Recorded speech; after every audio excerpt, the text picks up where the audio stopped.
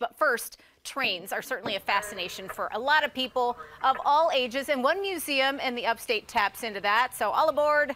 Access Carolina's Ava Bratz has a one-track mind today, becoming quite the train buff, I know.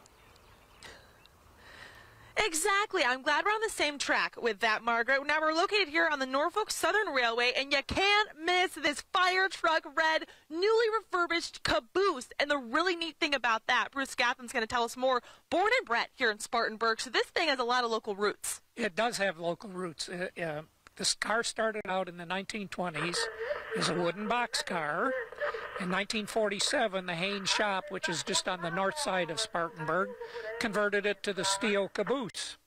It ran on the railroad from 1947 until late 70s, when cabooses were eliminated. They reduced the size of the crews from 5 people to 2, and they didn't use the caboose because now there's a radio on the back of the caboose. Interesting. And it was sold to a local family here who then they turned it into an apartment. Yep. So kind of talk to me about that refurbished process. It was an over 2-year project. Yeah, well, we got the caboose and we took the apartment part out, and we were in the caboose for about 10 years, and then the floor started doing this. Okay. And if we go inside, I can show you the boards and why it got so bouncy. I say we do it. And a really cool thing, I don't know if you can hear kind of that voice in the background. That's an active dispatcher, because this is an active railway, Margaret. So a lot of history, but also it's happening right here. So Bruce built this entire model train station, right? Yep, I did. But the boards on the wall up there are what we found in the restoration when the floor got spongy. Wow. There were 6 layers of flooring, and the bottom layer was that big top board. And that was the original boxcar floor from the 1920s.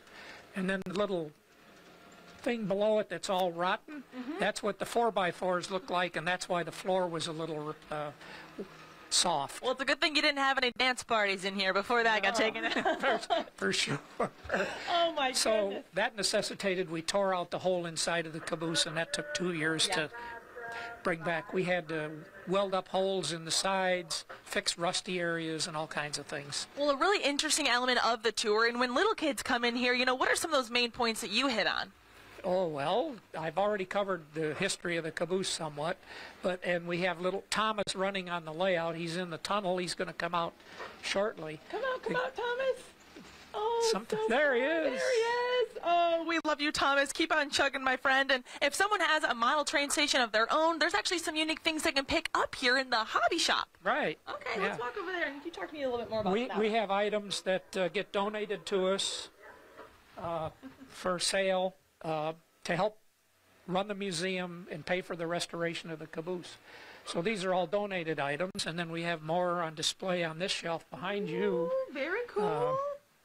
Yeah, and we've got everything from, like, you know, kind of that fake grass down here. What's this guy? Well, that's a building kit that makes into a big old hotel. Ooh, not just any hotel, the Ambassador Hotel. And then these are all finished cars that you can buy that are ready to put on the layout and run and things like that. And then there's kits that you can put together. And it's super cool that it goes to support the railroad system. Y'all are a nonprofit, so it's important for you guys. Yes, very important. Definitely. Because we don't charge admission to go in the museum. We ask for donations. Gotcha. And anything really helps. Well, and it's a cool thing to remember your time here. If you want to buy a little model train or a little thing. Oh, what do we have here? Well, boom.